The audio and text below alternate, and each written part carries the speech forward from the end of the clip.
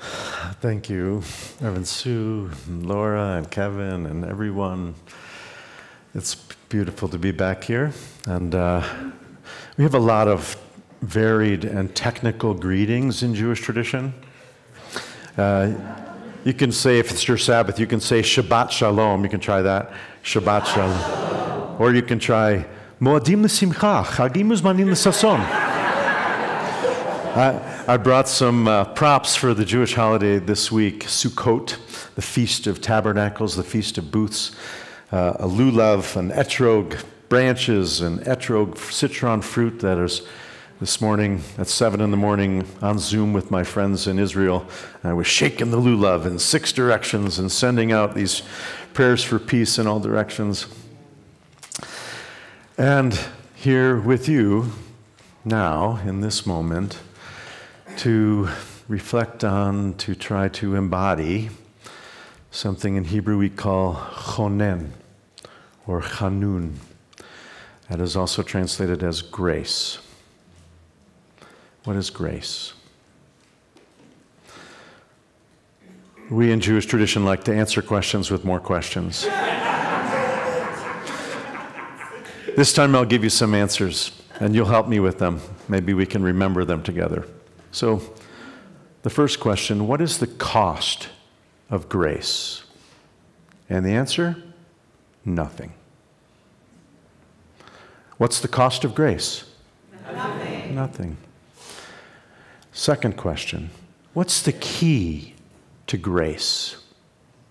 The key to grace. The answer? Trust. What's the key to grace? Trust. What's the cost of grace? Nothing. Mm-hmm. Okay, here's the challenging one. What's the path to grace? The path to grace, Sabbath. What's the cost of grace? Nothing. What's the key? Nothing. Nothing. If you just stayed silent, you would have got the right answer. What's the key to grace? Trust. And what's the path to grace? Yeah. If you just remember that and listen to more of Laura singing, you'll be fine. Yesterday, Laura took me up to a retreat center, a meditation retreat center near Ward. And neither of us had been there before. I was sort of invited on a whim. You know, they were very excited. Rabbi Jamie's coming. And, you know, I figured I'd get the kind of reception there that I get here when I come. Oh, Rabbi Jamie, well, so glad you're here and so welcome. I walk in there and nobody even turns a head and looks at me. I walk through. I throw a frisbee. Nobody bothers to ask my name. I go into the room. No, everybody's ignoring me. I'm like, dang, what am I doing here? And then I confronted my expectations, the story I was telling myself. You know, these were mostly 20-somethings. There were probably a couple dozen, 30 people, 40 people maybe, young people. They were just doing their own thing. I'm old. I don't know, who am I? Relevant, yeah. You know, I had my guitar. I'm here ready to, you know, lighten up the place with some music, and I was just a fly on the wall. And I was upset. What am I doing, right? What's going on? Why am I so, I feel like I'm in high school and like on the out of the group, you know, the in group. And then I remembered the chapter on grace. And there's a passage from Psikta, a rabbinic commentary that says, with a human king or ruler, you go with hands full and you leave empty. With God, you go with empty hands and you leave full. The beautiful meditation that you guided us in about this being a place for emptying. How do we empty our hearts, our minds from our story? The story that, oh, I'm going to this new retreat center, it's a meditation, this is my like wheelhouse, and I'm ignored, right?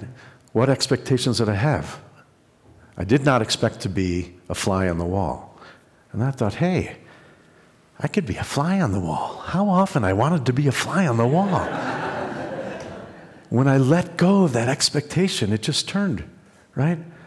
Oh, I just get to watch. How often do you get to see? Right? It's like when my kids were teenagers, and driving, and then they forget that I'm in the car and they start talking, and you're like, I love this, right? You can actually hear what they're thinking and feeling, right? They don't talk to you if they know you're paying attention.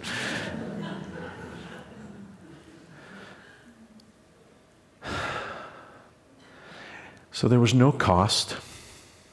And actually, the only way to access grace in that moment was to offer nothing. I felt myself saying, hey, would you like me to do something? I brought nothing, and I tried to let go of my expectations.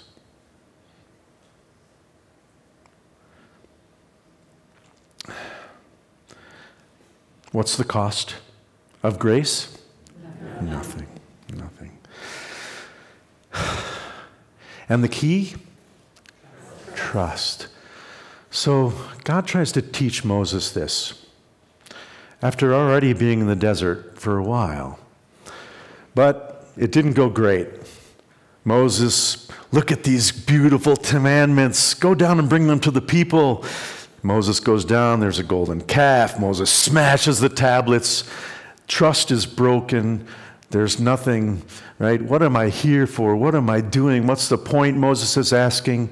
If I'm going to keep doing this, if I'm going to get this people to the promised land, I need some help. I need some guidance. I need you. I need to know you're there.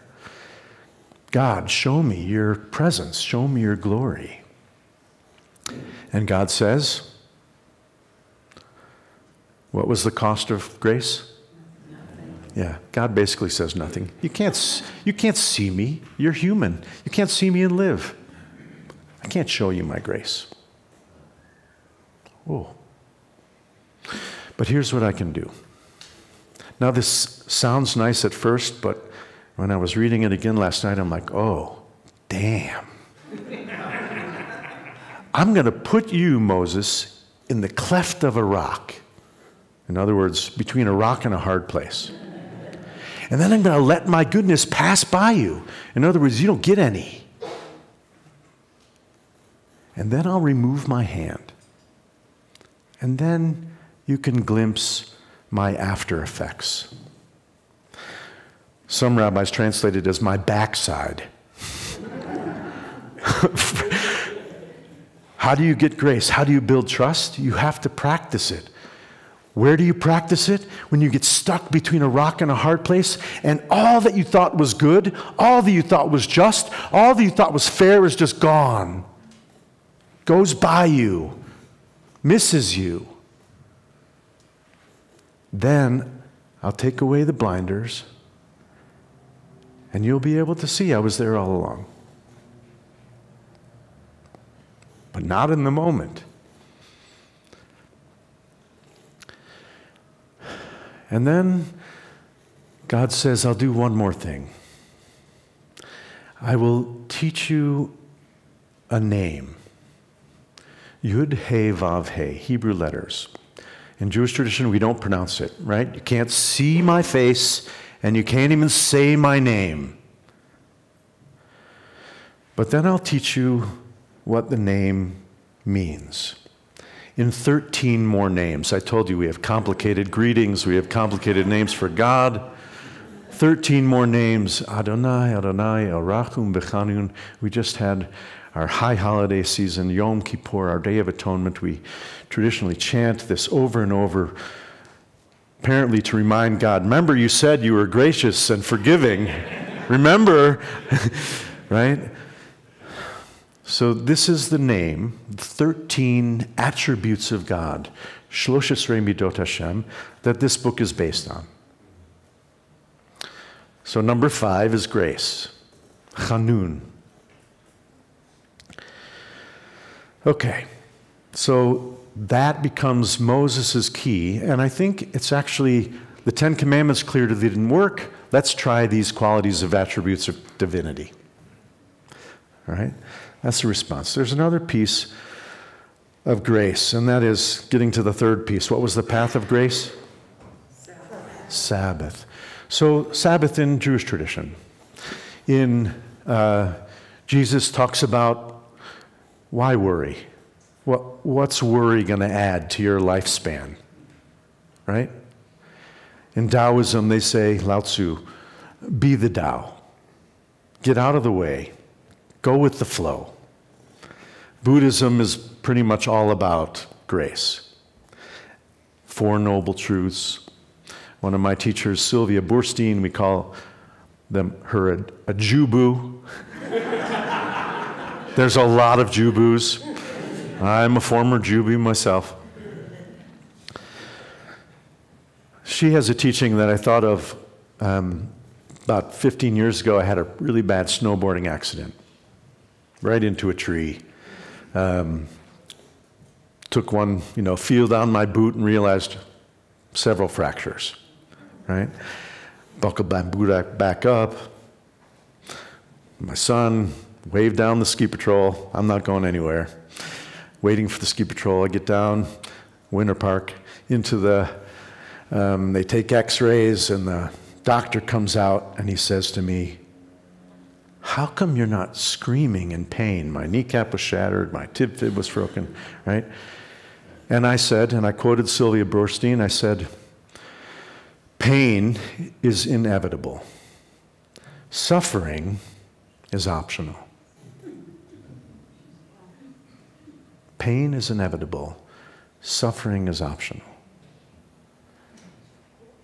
I can't control that tree jumped right in my way.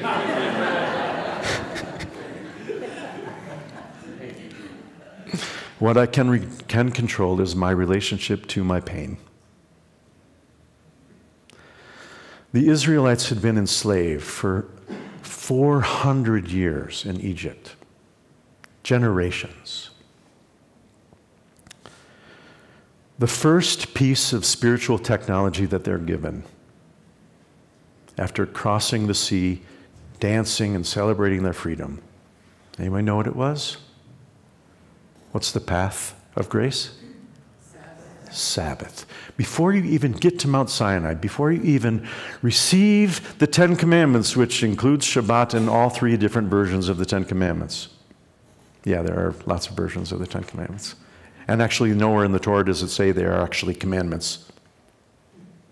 10 utterances, speeches, never commandments. Anyway, before you get to Mount Sinai, you have 3 months of journeying between the wilderness, between the crossing the sea and getting to Mount Sinai and receiving the Torah, receiving the wisdom long before Moses has that encounter with God and receives the names of God, the 13 names of God.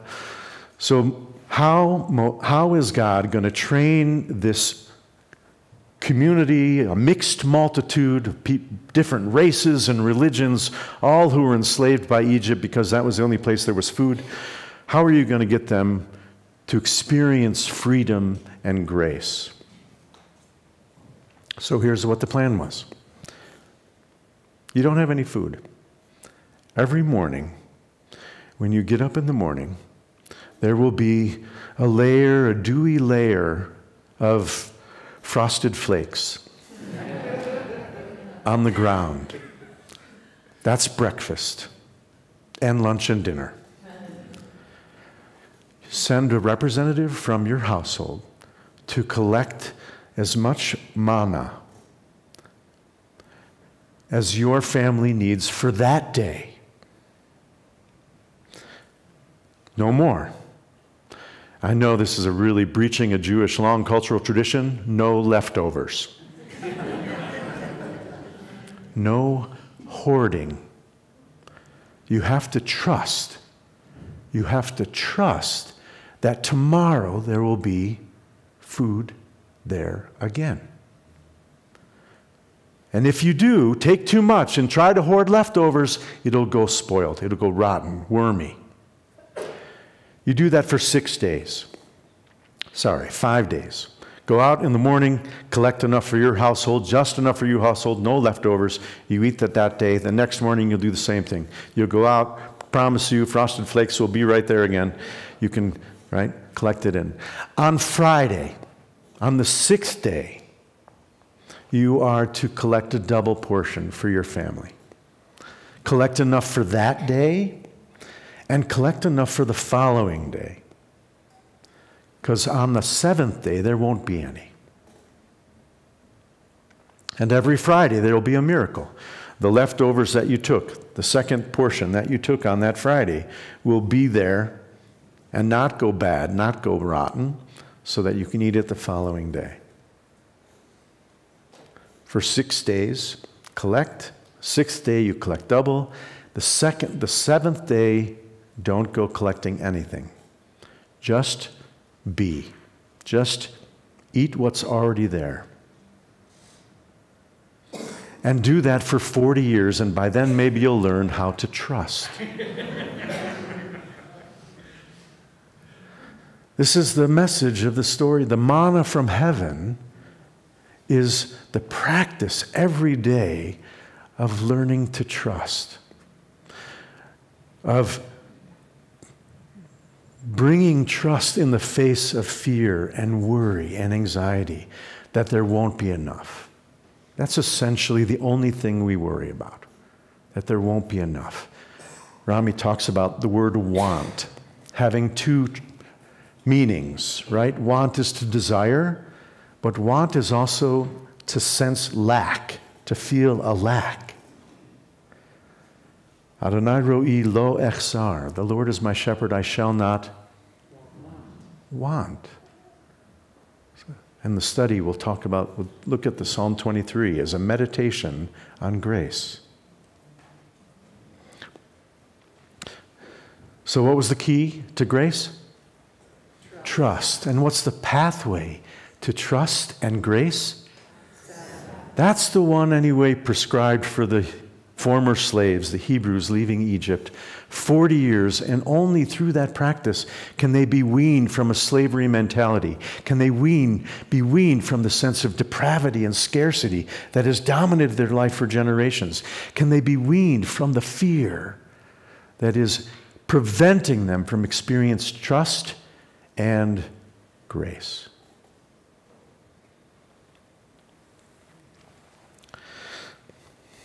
There was one more story I wanted to tell.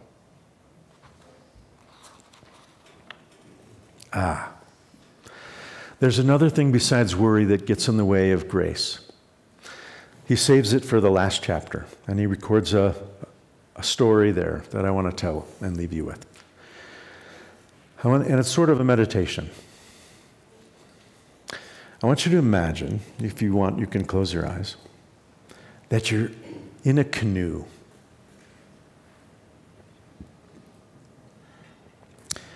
And the lake is calm, it's beautiful, it's a perfect temperature, the scenery is serene, and slowly a bit of fog comes in. And you think, well, this might turn to some bad weather, maybe I should head back. You start heading back to your safe harbor. You notice that there's another canoe, seems to be wanting to go in the same direction. Doesn't bother you at first. Oh, that should be fine. And then it gets closer, and the fog gets thicker. You can see that there's a canoe there, but you can't see much else. And you start to get worried. What's going to happen? Are we going to bang into each other?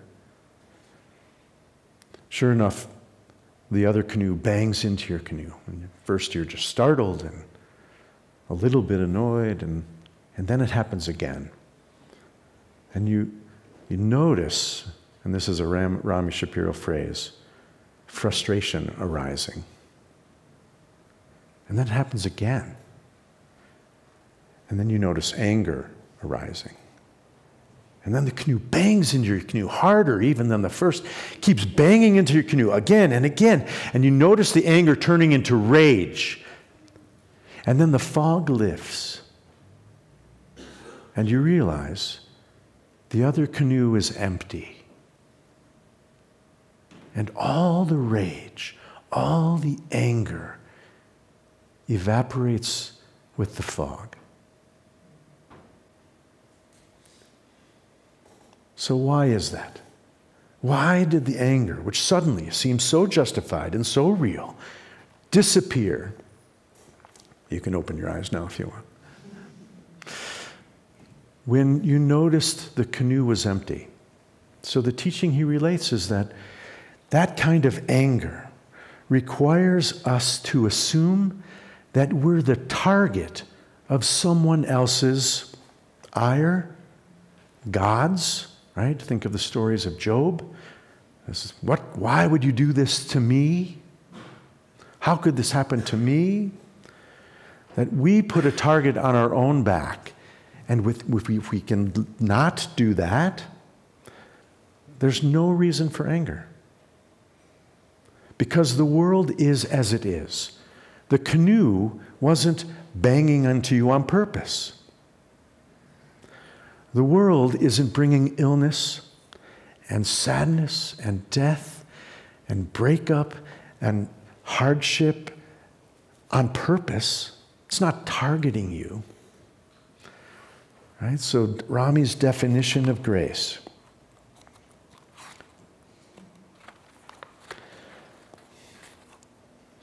Right? To see the world and embrace the world as it is, without wishing it were other than it is. It's not that we shouldn't have worry. Worry is beneficial, but we shouldn't do it 7 days a week, 24 hours a day. We should at least have one day off of worry. And the same goes for anger. The root of anger is perceiving unfairness and injustice in the world, or in our lives if we're making ourselves the target. But we should practice a reprieve from worry and anger so we can receive grace. And the key to grace is, and the cost of grace is, and the path to grace is. Thank you.